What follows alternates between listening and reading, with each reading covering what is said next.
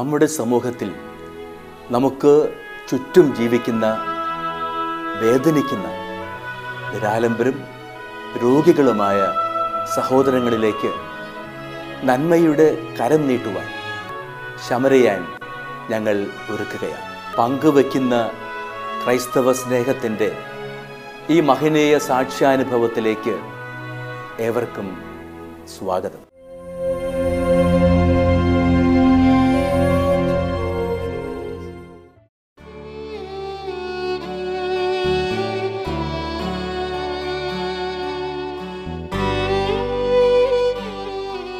എറണാകുളം ജില്ലയിലെ ഞാറയ്ക്കൽ പെരുമ്പിള്ളിയിലെ കോഴിപ്പിള്ളി വീട്ടിൽ അനുഷ മാർട്ടിൻ എന്ന വിദ്യാർത്ഥിനി പിതാവ് നഷ്ടപ്പെട്ടതിൻ്റെ വേദനയിലാണ്.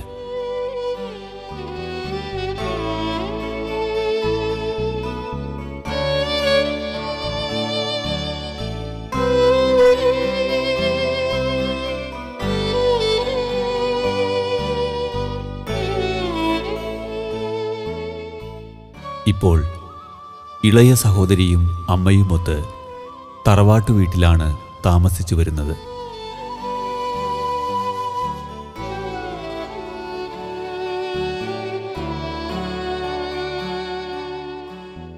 പിതാവ് മാർട്ടിൻ്റെ വേർപാടിൻ്റെ ആഘാതത്തിൽ കഴിയുമ്പോഴാണ് 3 മാസം മുൻപ് അനുഷയെ ഒരു അപൂർവ രോഗം പിടികൂടുന്നത്.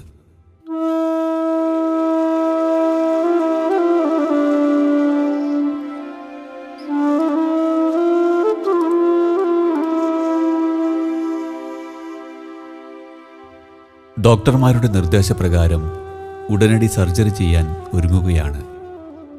ഒരു വേദന തീരും മുൻപ് മറ്റൊന്ന് വന്നു കഴിഞ്ഞു എന്ന് കുരിശിൻ്റെ വഴിയിൽ പ്രാർത്ഥിക്കുന്നത് പോലെ തന്നെ ഈ കുടുംബത്തിലും സംഭവിച്ചു.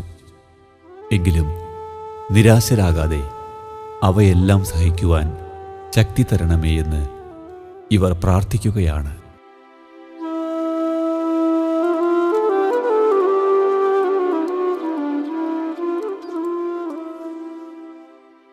എൻ്റെ പേര് ക്ലിൻസി. എനിക്ക് 2 പെൺകുട്ടികളാണുള്ളത്. ഒരാൾ 8ലും ഒരാൾ 2ലുമാണ് പഠിക്കുന്നത്. എൻ്റെ ഭർത്താവ് മാർട്ടിൻ 5 മാസം മുമ്പ് മരിച്ചുപോയി. ആൾ വെൽഡിംഗ് ആയിരുന്നു ജോലി. പിന്നെ വീട്ടിലുള്ളത് അനിയനും അനിയൻ്റെ ഭാര്യയും 2 മക്കളും പിന്നെ അമ്മയും ആണോ ഉള്ളത്. അനിയൻ ജോലിക്ക് പോയാണ് ഇപ്പോൾ കുടുംബം നോക്കുന്നത്. എൻ്റെ മൂത്ത മകൾക്കാണ് അസുഖം വന്നിട്ടുള്ളത്. അവളുടെ മെയിനായിട്ടുള്ള രക്തക്കുഴൽ വികസിച്ചിട്ട് പൊട്ടിപ്പോയേക്കാണ്. അതുമൂലം വന്ന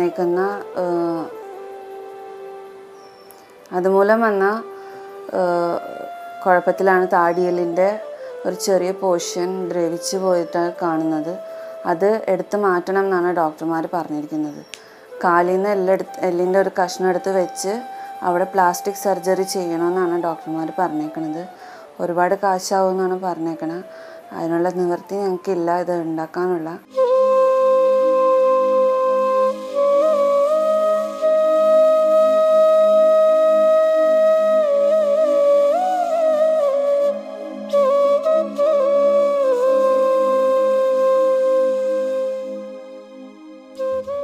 വെൽഡിംഗ് തൊഴിലാളിയായിരുന്ന അനുഷയുടെ പിതാവ് മാർട്ടിൻ 5 മാസം മുൻപ് പെട്ടെന്ന് മരണപ്പെടുകയാണുണ്ടായത്. ഈ മനോവേദനയിൽ കഴിയുമ്പോഴാണ് അനുഷയെ രോഗം പിടികൂടുന്നത്. രാത്രിയിൽ കിടന്നുറങ്ങുമ്പോൾ വായിൽ രക്തസ്രാവം ഉണ്ടായതിനെ തുടർന്ന് സമീപത്തുള്ള ആശുപത്രിയിൽ ചികിത്സ തേടുകയായിരുന്നു. യാതൊരു ആരോഗ്യ പ്രശ്നങ്ങളുമില്ലാതെ ആരോഗ്യത്തോടെ ഓടി നടന്ന ഈ മകൾക്ക് പെട്ടെന്നുണ്ടായ രോഗം ഈ കുടുംബത്തെ ഭീതിയിലാഴ്ത്തി.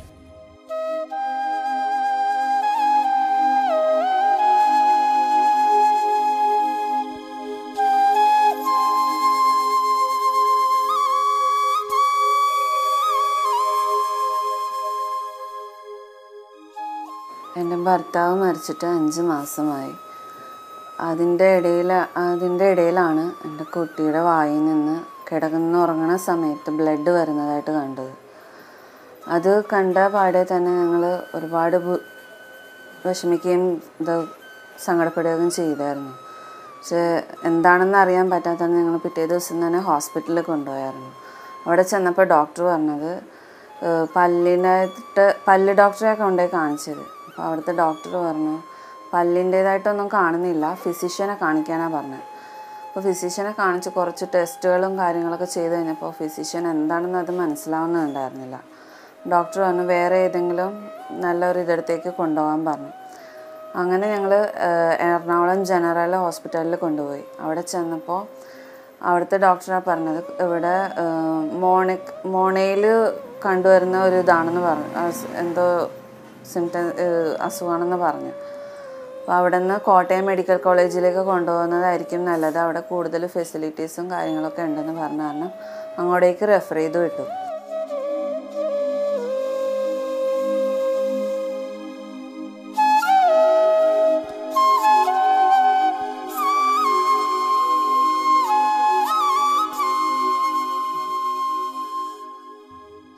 പ്രാർത്ഥനയും നേർച്ചകളുമായി അമ്മ ക്ലിൻസി കുട്ടിയുടെ സൗഖ്യത്തിനായി ഓടി നടക്കുകയാണ്.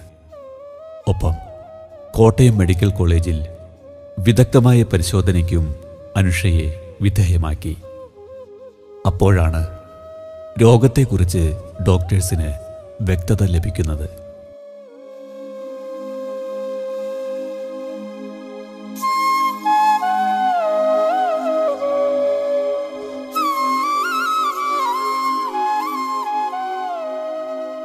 അവിടെ ചെന്നപ്പോഴാണ് വിവരങ്ങൾ അറിഞ്ഞത്. കൊച്ചിൻ്റെ മെയിനായിട്ടുള്ള രക്തക്കുഴൽ വികസിച്ചിട്ട് പൊട്ടിയിട്ട് അതിൻ്റെ ഇടയിൽ കൂടെ പിണഞ്ഞ് അവിടെ കിടന്ന് താടിയലിൻ്റെ കുറച്ച് പോർഷൻ ദ്രവിച്ചു പോയിട്ടുണ്ട്, അതെടുത്ത് മാറ്റണം എന്നാണ് പറയുന്നതെന്ന് പറഞ്ഞു. അവിടെ മാത്രമല്ല ഇപ്പുറത്തെ സൈഡും കൂടെ ചെറുതായിട്ട് ഒരു കുഴൽ പൊട്ടിയിട്ടുണ്ടെന്ന് പറഞ്ഞു. അപ്പോൾ അവർ പറഞ്ഞത് ഇത്രയും റിസ്ക് ആയിട്ടുള്ള കേസ് അവിടെ വന്നിട്ടില്ല, വന്നതും ഇച്ചിരി ബുദ്ധിമുട്ടാണ് അവർക്ക് ചെയ്യാനെന്നാണ് പറഞ്ഞത്. കൂടുതലും നല്ല രീതിയിൽ പോകണമെന്നുണ്ടെങ്കിൽ നിങ്ങൾ അമൃതയിലോട്ട് പോകുന്നതായിരിക്കും നല്ലതെന്ന് പറഞ്ഞു. അവിടുത്തെ ഡോക്ടേഴ്സിനൊക്കെ ഇതൊക്കെ ചെയ്ത് എല്ലാം ചെയ്യുന്നവരായതുകൊണ്ട് അവിടെ ചിലപ്പോൾ കൂടുതലും ഇതിനേലും കൂടുതൽ സൗകര്യങ്ങളോടെ കൊച്ചിൻ്റെ ഇത് ചെയ്യാൻ പറ്റുമെന്ന് പറഞ്ഞു.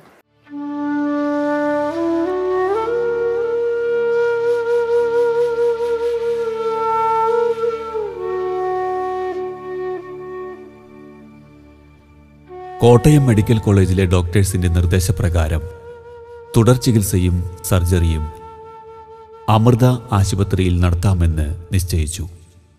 എന്നാൽ ചുരുങ്ങിയത് 5 ലക്ഷം രൂപയെങ്കിലും കണ്ടെത്തിയാലേ അനുഷയുടെ സർജറി നടക്കുകയുള്ളൂ.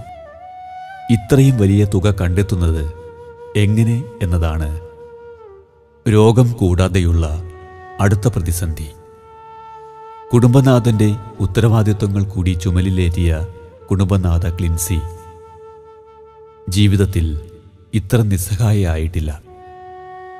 ജീവിത പ്രശ്നങ്ങൾ കൈകാര്യം ചെയ്തുള്ള പരിചയമോ അതിനെ നേരിടാനുള്ള മനഃശക്തിയോ ഈ സഹോദരിക്കില്ല.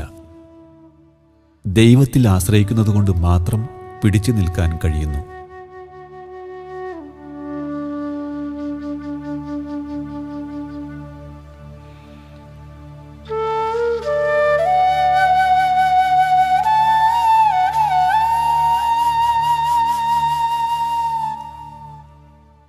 അമൃതയിലെ ഡോക്ടർ പറഞ്ഞത് അവിടുത്തെ രക്തക്കുഴൽ വികസിച്ച് പൊട്ടിപ്പോയിട്ട് അവിടുത്തെ ദ്രവിച്ചു പോയ എല്ല് മാറ്റി കാലിൽ നിന്ന് എടുത്ത് ഫിറ്റ് ചെയ്ത് അവിടെ പ്ലാസ്റ്റിക് സർജറി ചെയ്യണമെന്നാണ് പറഞ്ഞിരിക്കുന്നത്. സാധാരണ പിള്ളേർക്ക് അപൂർവം പേർക്ക് വരുന്നതാണ്, അത് കുട്ടികളിലും വരാറുണ്ട്. അത് വന്നാൽ തന്നെ അത് സാവകാശം അടഞ്ഞു പോകാറാണ് ചെയ്യാറുള്ളതെന്നും പറഞ്ഞു. പക്ഷേ കൊച്ചിൻ്റെ കാര്യത്തിൽ അങ്ങനെ സംഭവിച്ചിട്ടില്ല. ഇത് വികസിച്ച് പൊട്ടിപ്പോവുകയാണ് ചെയ്തിരുന്നത്. അത് ബ്ലഡ് പുറത്തേക്ക് വരുന്ന ഒരവസ്ഥയും കൂടെ ആയതുകൊണ്ട് എത്രയും പെട്ടെന്ന് തന്നെ ചെയ്യണമെന്നാണ് പറഞ്ഞേക്കുന്നത്. ഈ ഒരു സർജറിക്ക് വേണ്ടിയിട്ട് ഒരു 6-7 ലക്ഷം രൂപയോളം കയ്യിൽ കരുതണം എന്നാണ് പറഞ്ഞിരിക്കുന്നത്. ഇതുവരെയുള്ള ചികിത്സയ്ക്ക് വേണ്ടിയിട്ട് മറ്റുള്ളവരുടെ സഹായം കൊണ്ടാണ് ഹോസ്പിറ്റലിൽ കൊണ്ടുപോയിരുന്നിരുന്നത്.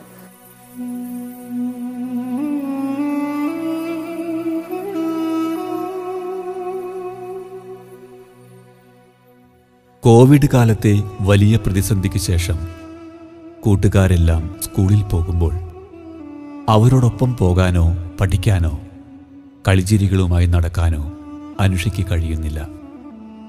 രോഗം പെട്ടെന്ന് ഭേദമായാൽ എത്രയും വേഗം സ്കൂളിൽ പോകണം. അതാണ് ഈ മകളുടെ ആഗ്രഹം.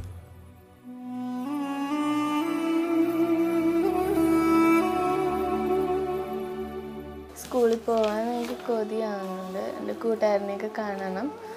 പിന്നെ ഈ സർജറി ചെയ്യേണ്ടത് അമൃത ഹോസ്പിറ്റലിൽ വെച്ചാണ്. എല്ലാവർക്കും എനിക്ക് വേണ്ടി പ്രാർത്ഥിക്കണം.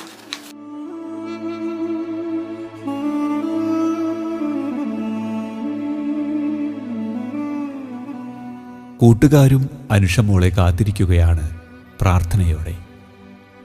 ഈ കൊച്ചു കൂട്ടുകാരിയുടെ രോഗം പൂർണ്ണമായും ഭേദമാകുമെന്ന് അവർക്കുറപ്പാണ്. പക്ഷേ അത് എത്രയും വേഗമാകണമേ എന്നാണ് അനുഷ മോളുടെ അധ്യാപകരും കൂട്ടുകാരും പ്രാർത്ഥിക്കുന്നത്.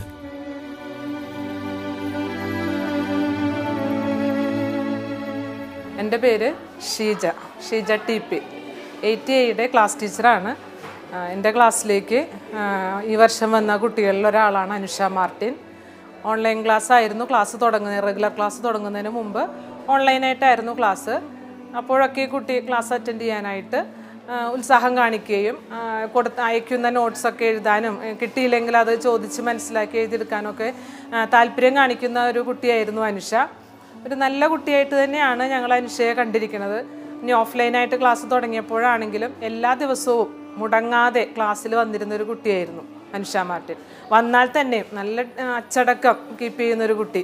എന്ത് പറഞ്ഞാലും അനുസരിക്കുകയും പഠിക്കാനായിട്ട് താല്പര്യം കാണിക്കുകയും എല്ലാം ആ ക്ലാസ്സിൽ മൊത്തം കുട്ടികൾ വെച്ച് തന്നെ ഏറ്റവും നല്ല കുട്ടികളുടെ ഒരാളായിരുന്നു അനുഷ മാർട്ടിൻ.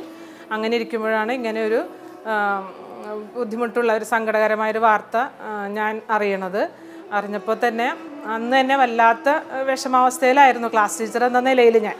പിന്നെ അത് എൻ്റെ സഹപ്രവർത്തകരും പ്രധാന അധ്യാപികയുമായ സിസ്റ്റർ ജിനിയുമായിട്ടൊക്കെ പങ്കുവയ്ക്കുകയും ഞങ്ങളെല്ലാവരും ഉടനടി എന്തെങ്കിലും നമുക്ക് ആ കുട്ടിക്ക് വേണ്ടി ചെയ്യണം എന്നൊക്കെ ഒരു താല്പര്യം എടുത്ത് അതിൻ്റേതായ രീതിയിൽ ഞങ്ങൾ മുന്നോട്ട് പോവുകയും ചെയ്തു. പിന്നീടാണ് അറിയണത് ഈ കുട്ടിയുടെ അസുഖത്തിന് ഇത്രയധികം തുക വേണ്ടി വരും എന്നുള്ള കാര്യം. പിന്നീടാണ് ഞങ്ങൾ അറിയണത്.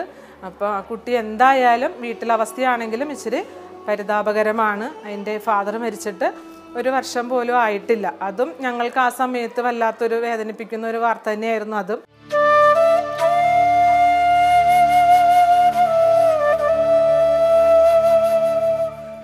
പ്രാർത്ഥന മാത്രമല്ല, സാധിക്കുന്ന സഹായങ്ങൾ ചെയ്യുവാൻ അധ്യാപകരും വിദ്യാർത്ഥികളും തയ്യാറായിരിക്കുകയാണ്.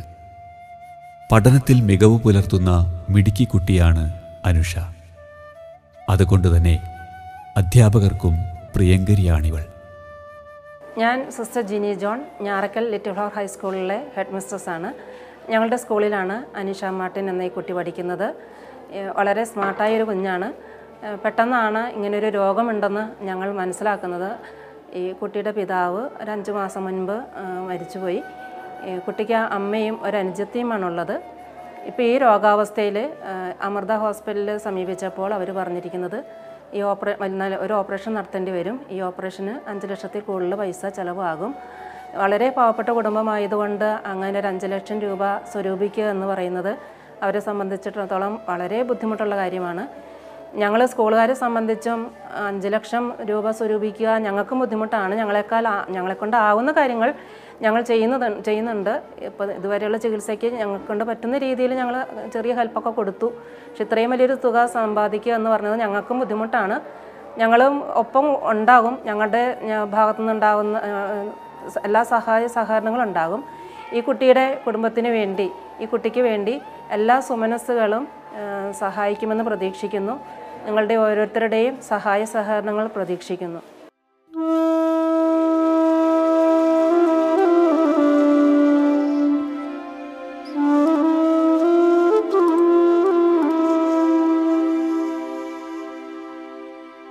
ഭർത്താവിൻ്റെ മരണത്തിന് മുൻപ് ക്ലിൻസി ജോലിക്ക് പോകുമായിരുന്നു. എന്നാൽ മകൾ രോഗിയായതോടെ വീടും ആശുപത്രിയുമാണ് ലോകം. ചികിത്സാ ചിലവും നിത്യച്ചിലവും നടന്നു പോകുന്നത് ചില സുമനസ്സുകളുടെ സഹായം കൊണ്ട്. അതിനിടയിൽ 5 ലക്ഷം രൂപ ഇവർക്ക് ചിന്തിക്കാൻ പോലും കഴിയുന്ന തുകയല്ല.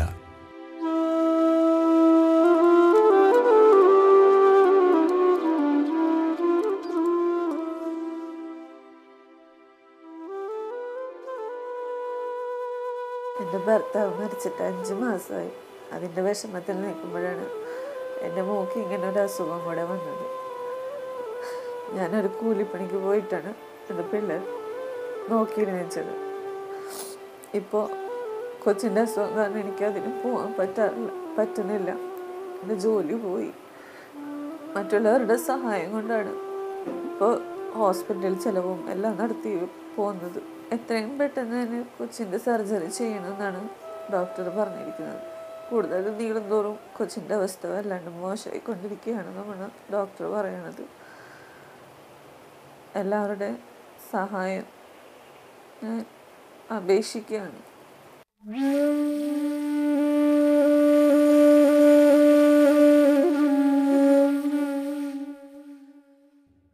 ഞാൻ രോഗിയായിരുന്നു. നിങ്ങൾ എന്നെ സന്ദർശിച്ചു. എൻ്റെ ഏറ്റവും എളിയ ഈ സഹോദരന്മാരിൽ ഒരുവന് നിങ്ങൾ ഇത് ചെയ്തു കൊടുത്തപ്പോൾ എനിക്ക് തന്നെയാണ് ചെയ്തു തന്നത്. അന്ത്യവിധി ദിവസം ദൈവം നമ്മോട് പറയുമെന്ന് മത്തായിയുടെ സുവിശേഷത്തിലൂടെ അറിയിച്ച വചനം. രോഗികളിൽ യേശുവിനെ കണ്ട് അവരെ സഹായിക്കാം. അങ്ങനെ ഈ നോമ്പുകാല ചൈതന്യം നമുക്കും സ്വീകരിക്കാം. അനുഷയുടെ ചികിത്സയ്ക്കായി കഴിയുന്നത്ര ധനസഹായം നമുക്ക് പങ്കുവയ്ക്കാം. നിസ്സഹായരായ ഈ കുടുംബത്തിനു വേണ്ടി നമുക്ക് പ്രാർത്ഥിക്കാം.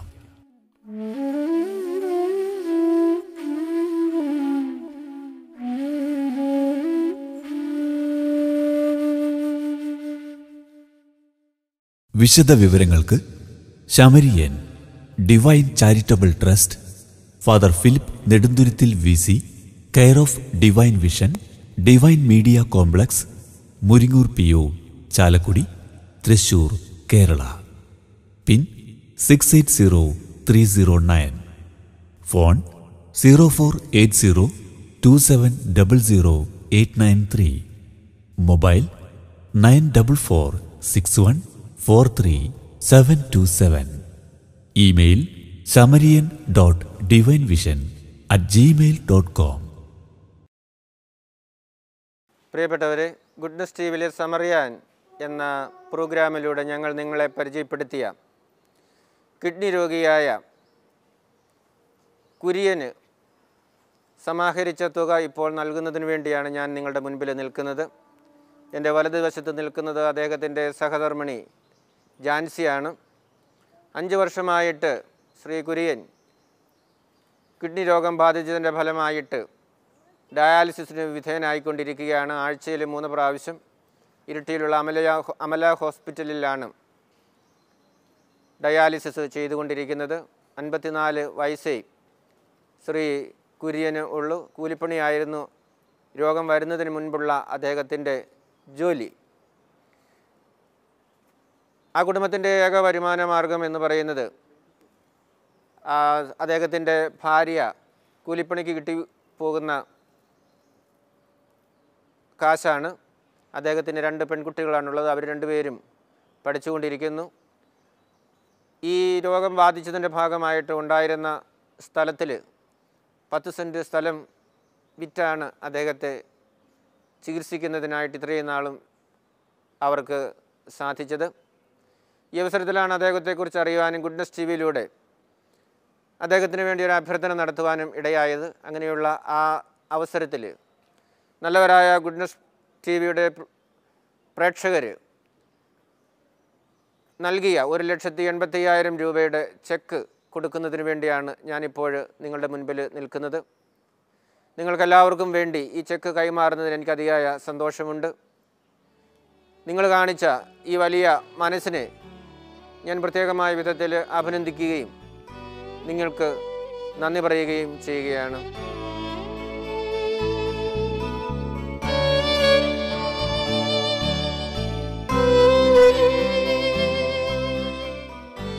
പ്രിയപ്പെട്ടവരെ, ഗുഡ്നസ് ടിവിയിലൂടെ സമാഹരിച്ച തുക അദ്ദേഹത്തിൻ്റെ ശ്രീ കുര്യൻ്റെ ഭാര്യയ്ക്ക് ഇപ്പോൾ കൈമാറി. കുര്യനെ നമുക്ക് പ്രത്യേകമായിട്ട് ഇനിയും ഓർക്കാം. അദ്ദേഹത്തിന് രോഗസൗഖ്യം എത്രയും പെട്ടെന്ന് ലഭിക്കണമേ എന്ന് നമുക്ക് പ്രാർത്ഥിക്കാം. ദൈവത്തിൻ്റെ ശക്തമായ ഇടപെടലുകൾ മൂലം അദ്ദേഹത്തിന് രോഗശാന്തിയും സൗഖ്യവും ലഭിക്കണമേ എന്ന് നമുക്ക് പ്രത്യേകം പ്രാർത്ഥിക്കാം. ഈ സംരംഭത്തോട് സഹകരിച്ച് നിങ്ങളെല്ലാവരെയും നന്ദിപൂർവ്വം ഓർക്കുകയും ദൈവസമക്ഷം സമർപ്പിച്ച് പ്രാർത്ഥിക്കുകയും ചെയ്യുകയാണ്. നിങ്ങളുടെ എല്ലാ നിയോഗങ്ങളെയും കർത്താവിൻ്റെ മുൻപിൽ സമർപ്പിക്കുന്നു. കാരുണ്യവാനായ ദൈവം നിങ്ങളെയും നിങ്ങളുടെ കുടുംബങ്ങളെയും നിങ്ങളുടെ ജോലികളെയും സമൃദ്ധമായിട്ടും അനുഗ്രഹിക്കട്ടെ എന്ന് പ്രാർത്ഥിക്കുന്നു. ഒരിക്കൽ കൂടി നിങ്ങൾക്കെല്ലാവർക്കും നന്ദി പറഞ്ഞുകൊണ്ട് ഞാൻ നിർത്തുന്നു. നന്ദി. ഈ പ്രോഗ്രാമിലൂടെ ഞങ്ങൾക്ക് വേണ്ടി ഞങ്ങളെ സഹായിച്ച എല്ലാ പ്രേക്ഷകർക്കും ഹൃദയം നിറഞ്ഞ നന്ദി ഞങ്ങൾ രേഖപ്പെടുത്തുന്നു. ഞങ്ങളുടെ പ്രാർത്ഥന നിങ്ങളോടൊപ്പം എന്നും ഉണ്ടായിരിക്കും.